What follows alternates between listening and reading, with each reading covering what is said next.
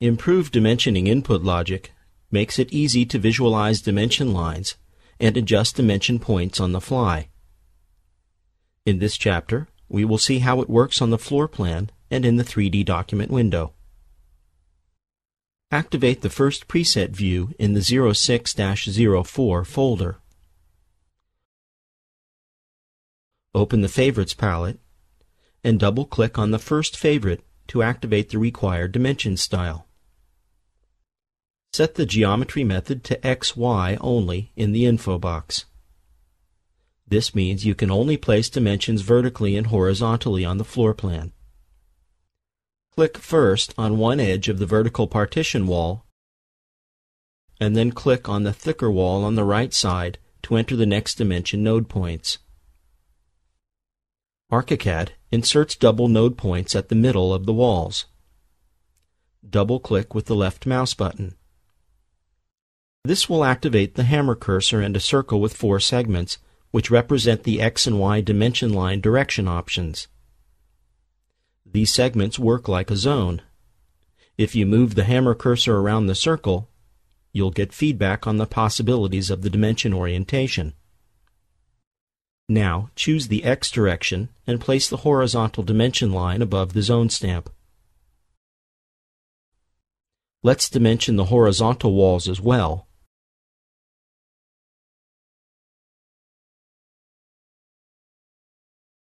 And place the vertical dimension on the right side of the bedroom.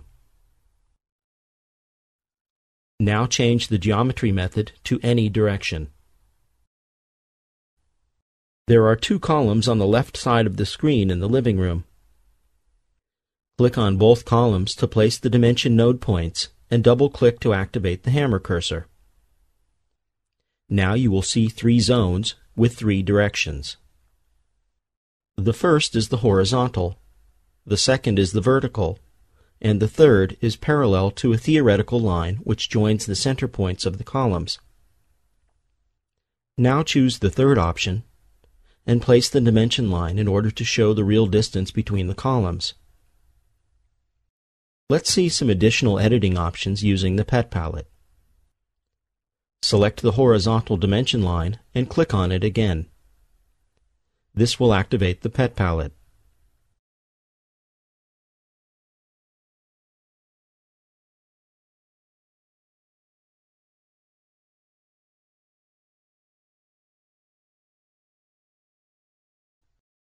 Select the third command on the upper row.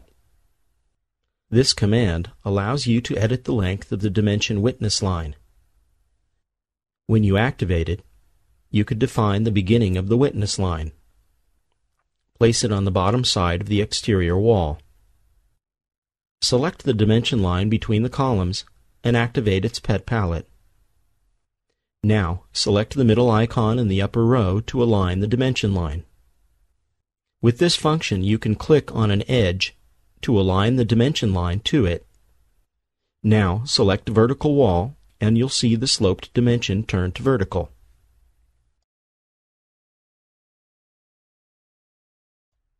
Activate the next preset view to switch to the 3D document window. Select the second favorite on the Favorites palette. Then choose the horizontal plane and XY only geometry methods from the info box. Insert dimension node points on the bottom corners of the external walls. Use zoom if necessary. Double-click with the left mouse to activate the hammer cursor and set the direction of the dimension. Choose the parallel direction with the external walls and place the dimension line. Select the vertical plane method in the info box and insert some node points vertically along the external wall and window.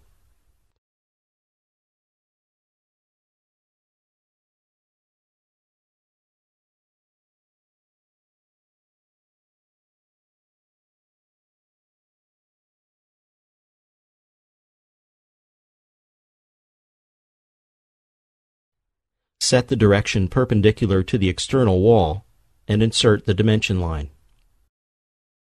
Select the horizontal dimension line and activate the Pet palette. Choose the last option from the Pet palette and Offset Dimension Plane to move the dimension lane a bit higher, just above the floor. This completes Chapter 4.